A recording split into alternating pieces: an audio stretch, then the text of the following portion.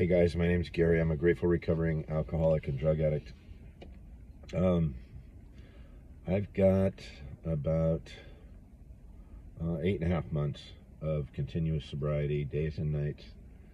And I want to let you guys know, I just kind of want to run through the 12 steps and how they work in my life. And I remain sober. And all that negative energy, that pent up turmoil that I could have when I quit drinking and using, when I put the bottle down, when I put the baggie down, when I put the pill bottle down,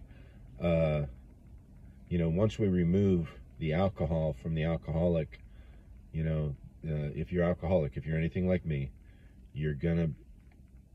you're removing your coping mechanism. I mean, alcohol and drugs was how I coped with daily life, with chaos, with drama, with anything going on in my life. That's how I would cope with life. If you're alcoholic or you're a drug addict, drugs and alcohol are but a symptom. With the alcoholic, our problem centers in our mind, and we have a compulsion of the body. We have that phenomenon of craving kicks in when we put in drugs or alcohol. So in order to remain sober, we have to arrest that yuckiness inside of us, that hamster wheel that's spinning, the behaviors, and the 12 steps do that for me. Okay. Step one is we were powerless over alcohol and our lives had become unmanageable. That I knew that at a young age. Excuse me. I knew at a young age I was something was wrong. I remember putting alcohol in my body for the first time, and I was like, oh man, this is great. This feels good. Why can't I always feel this way? And that was at a very young age. And the next time that happened, right, was when I did cocaine. And I remember doing my first line of coke going, oh my God, that feels so good. Why can't I always feel this way?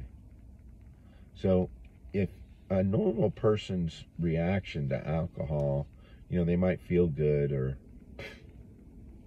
this was actually, when I put this substances in my body, it was like, wow, this is awesome, man. Oh, why can't I always feel this way?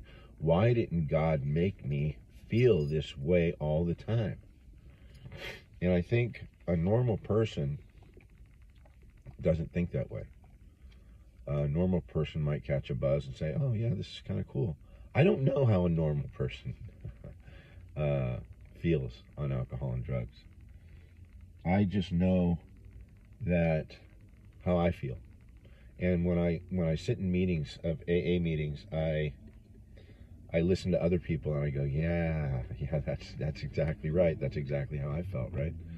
So if you relate to this, you may be alcoholic, you may be a drug addict, and if you can't stop doing it once you start, you may be also. So once I put that stuff in, like I've been sober 8 months now, 8.5 months. If I drink, I will get that instant, and then I don't know, I may set off that phenomenon of craving. So that's something I want to stay away from. If I do drugs, now drugs work more powerful on me than alcohol. I know it's a crapshoot, with the alcohol. If I have a drink, will I set off that phenomenon of craving? If I do a drug, a narcotic, like any kind of amphetamine, cocaine, if I do Vicodin, I will instantly get that, oh, that feels so good, and I will not be able to stop on my own power. I will need an act of God. And it took an act of God for me to stop. I was praying, for many, many months, God, please make me willing to be sober again. Because I had long-term sobriety. I had almost 10 years of sobriety. And I couldn't stop on my own power. I would swear it off, and the next day I would be right back on it. I could never get more than like 24 or 48 hours of sobriety. And it was hell just to get to that point. And I would buckle because I couldn't stand the way I felt, and I needed more. I needed to put more in my body just to get right. So step one, I was powerless over alcohol and drugs, and my life was unmanageable, And step two, coming to believe that there's a power greater than myself that could restore me to sanity and remove this phenomenon of craving from my body and help me walk through life sober. Do I believe that there's a power greater than me that can do this? And I had to ask myself, I had to keep beating my head into the wall. And finally, I tried every avenue on my own.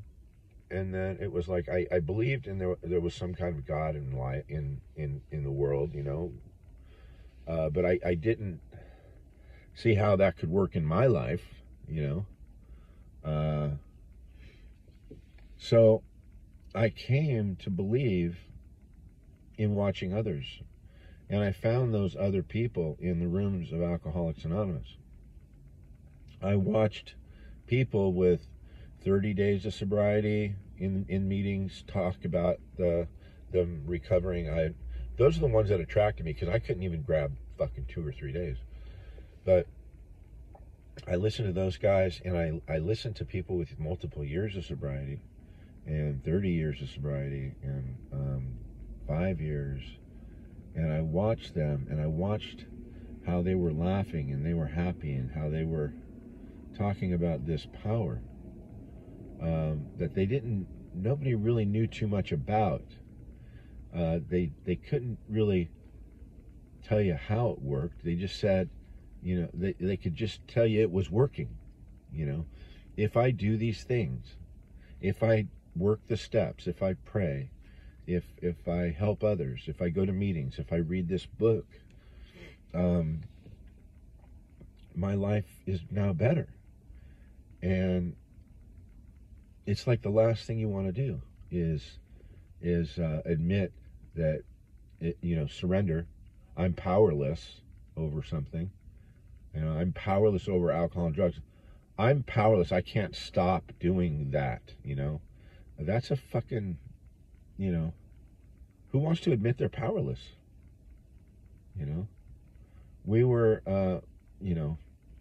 I was raised to be powerful, not powerless, to be strong, to be able to handle situations, to be able to handle life, to be tough, don't quit, don't give up.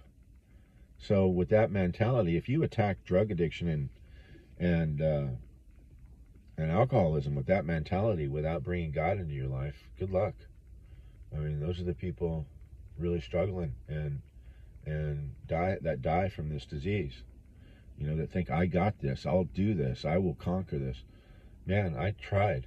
I'm 56 years old, and I'm a guy who's experienced multiple years of sobriety. I believe I've got like 18 or 19 years of sobriety in my life, and with and without program, and then I've got years of being fucked up. So it's a disease. And if you're suffering from this disease, try this way of life. Try AA, NA, Narcotics Anonymous, Alcoholics Anonymous. If you're suffering from any addiction, this stuff works. So I've got a little bit of allergies going on today. I got my dog in the back here. I'm at Ladybird Lake again. And It's Monday morning, and it's going to be a good day today because I know it's going to be a good day today. No matter what the world throws at me, I've got God and the 12 steps in my life. I'm surrounded by people in recovery and Alcoholics Anonymous and Narcotics Anonymous that are doing the same thing that I'm doing, living their life through the 12 steps. And I've got a great support network, and I've got a great family. So step one, admitting we're powerless over alcohol and drugs and our life is unmanageable. Step two, coming to believe there's a power greater than myself that can restore me to sanity. So, I saw these people doing it, and so I started doing it, and it started fucking working, right? It works. It's amazing. So you turn your will, so step three, turning my will and my life over to the care of God as I understand Him. My understanding of God is very limited, okay? It's very limited, okay? And you've got your understanding, I've got mine, right? Some people don't believe in God, and they still can get there, okay? I happen to believe that there's a power greater than myself that can restore me to sanity. So what I do is I ask that power, God, please help make me sober. And I was asking that power for over a year. And one day I ended up with COVID. I was driving from California from Houston to California. I ended up in El Paso with COVID, and I was sick for 5 days, and I got up after 5 days and felt pretty good. And I realized, oh my God, God just gave me what I thought was the worst thing that can happen to me, COVID. God just gave me 5 days of sobriety, something I couldn't obtain on my own. So God did work in my life. I did get that miracle start that I needed. And I was smart enough and knew enough, I'm going to run with this shit. And I didn't feel great, but I felt good enough. I can do this. I can get through to this. Thank you, God. I gave the credit to God, and I do every day. Every day I remain sober. I don't pat myself on the back and go, good job, Gary.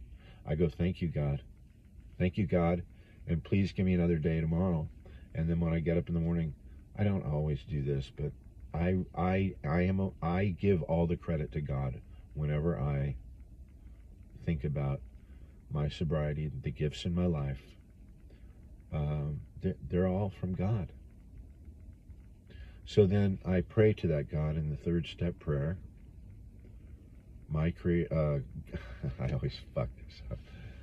God, I offer myself to Thee to build with me and do with me as Thou wilt. Relieve me of the bondage of self so that I may better do Thy will. Take away my difficulties so that victory over them may bear witness to those that I would help with Thy power, Thy love, and Thy way of life. May I do Thy will always. And it doesn't say, that's just a suggested prayer. You could go, God, thank you. Thank you. Help make me a better man or woman today. Help me get through the day and be useful to others. Done. Doesn't have to be any exact words. It's your relationship with your God. Say it however you want. Now, step 4, made a searching and fearless moral inventory of ourselves. Well, my moral inventory was, if you got resentments, write them down. Write all your resentments down. Find a sponsor. You find those people in meetings. Find a priest. Find a psychiatrist, psychologist. Somebody who understands what you're doing and knows something about the 12 steps. So you make a searching and fearless moral inventory. Mine started out with I'm resentful, and then I hated myself for this, that, and the other, for all this fucked up shit I did. And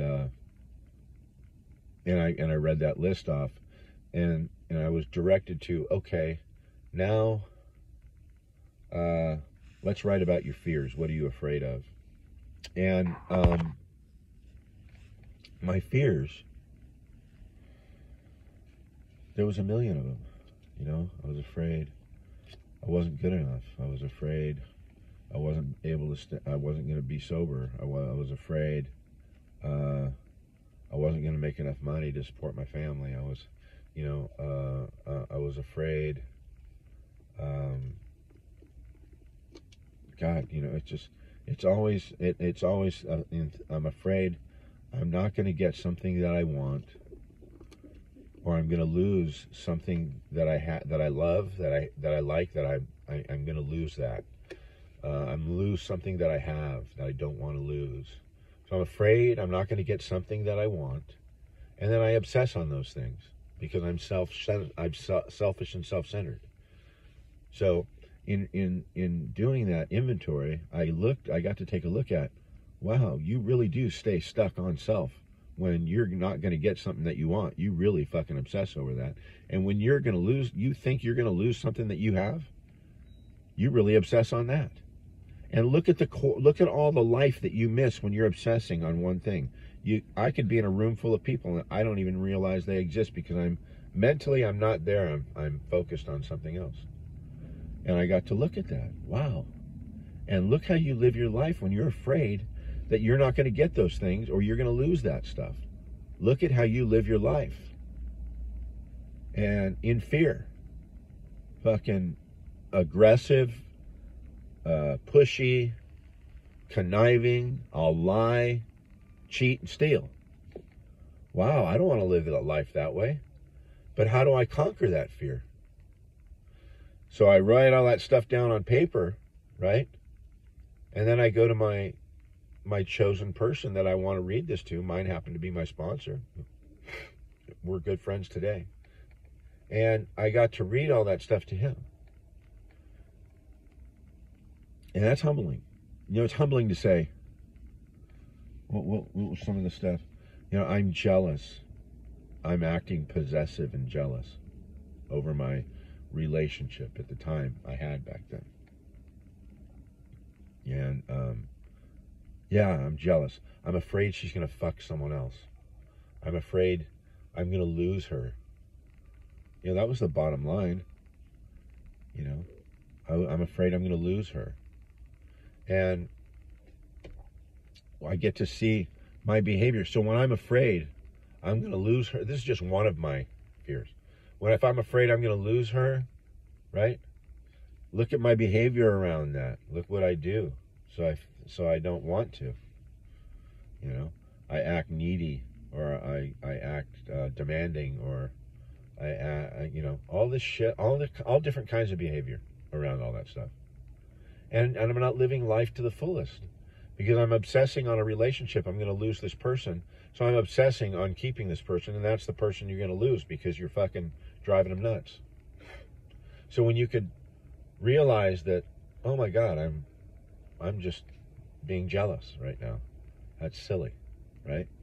I'm not going to have a bunch of behavior around it. Maybe I'll talk to this person about it. Maybe I'll say, wow, you know, yeah, I'm jealous and I'm acting possessive and I'm sorry. I'm going to do better. I'm aware of it now, and I'm just afraid I'm going to lose you. And that's it. I love you, you know.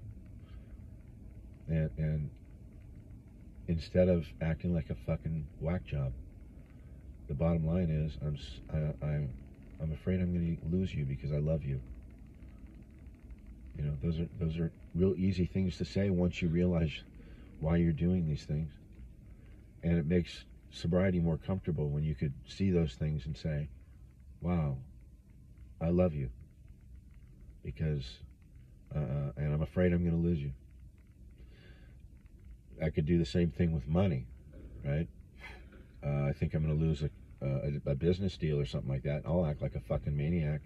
If I think I'm going to lose, you know, I was bidding big work at the time when I got sober. I was, you know, if I thought I was going to lose a job, what can I do to fucking make this thing happen? And then I was stepping outside of my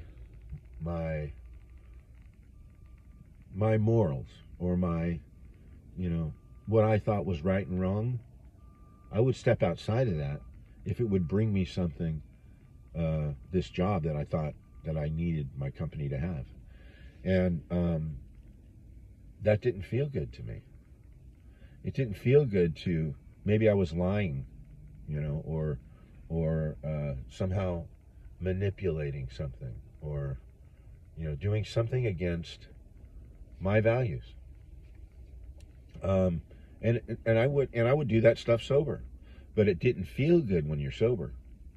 See, when you're drinking, you can anesthetize yourself to like, well, that's what everybody else does. Fuck it, right? Well, no. I mean, when you're sober, you feel those things. Like, man, maybe I'm cheating here, or maybe I'm being dishonest, and I don't like the way it feels. So let me structure this deal, and then let it go. You learn things like, well, if I don't get the deal, then it's not meant to happen. Here's my honest number. Here's what I think I can do it for. And let it go. And then move on to the next one. I don't have to lie, cheat, and steal to get what I want. So I learned all those things being sober. Other things with relationships, it's hard to tell the truth sometimes. Like in say a business relationship or something.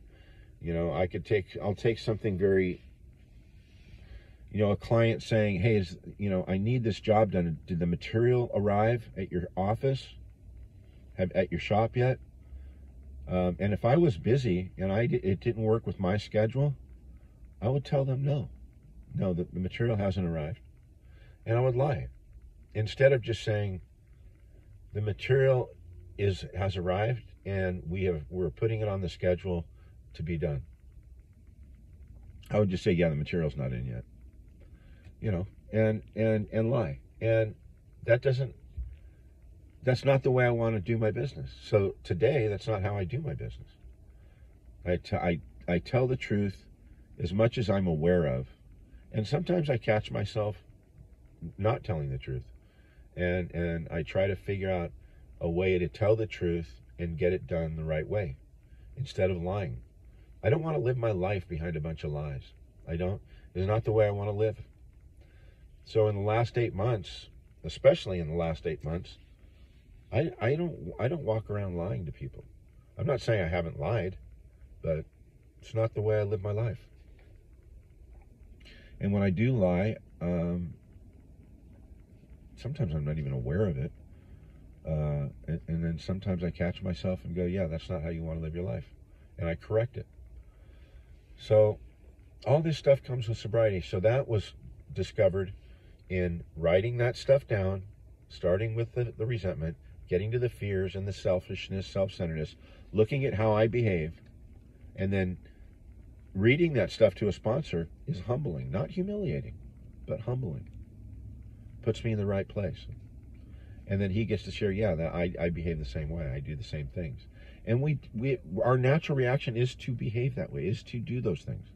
But now that we're sober and we're aware of these things, now we start fixing our life and developing a better way of living. So the other thing we do is, so that was step 4 and 5. 5, so step 4, made a searching and fearless moral inventory of ourselves. Step 5, we admitted our faults to God, to ourselves, and to another human being, the exact nature of our wrongs. Okay, so we write it down, and then we share about it with God, to ourselves, and to another human being.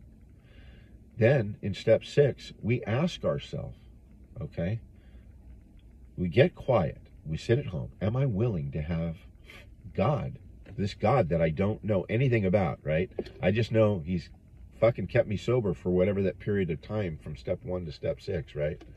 Some people it's 6 days, some people it's 6 years, some people it's 6 months.